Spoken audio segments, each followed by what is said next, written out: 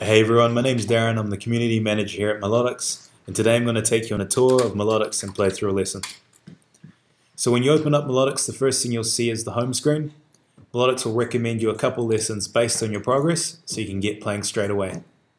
Over here you can track your level, challenges and daily goal, and here you can keep up with what's new in Melodics. Okay, so let's head over to the lesson screen now. This screen will show you all the lessons that are available in Melodics at the moment. And right now we're going to play one of my favorite lessons by John Tejada. So this is the pre-play screen. Every lesson in Melodics is broken into steps that teach you each part of the track leading up to playing it in full. You can find out more about the lesson and artists up here, and over here is the layout of your pad controller. You can figure out where the samples you're going to be playing are before playing them. And finally, you can preview the step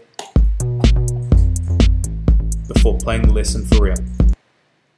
Alright, let's do this. So this is the performance screen, just playing through it now. Green denotes that I'm on time, orange means I'm a little early, the purple ones mean a little late, and those red ones that you may have seen one of means I completely missed that. And there you go, 77 out of 100, not too bad. And that completes the step. Thanks a lot for watching, and go download Melodics.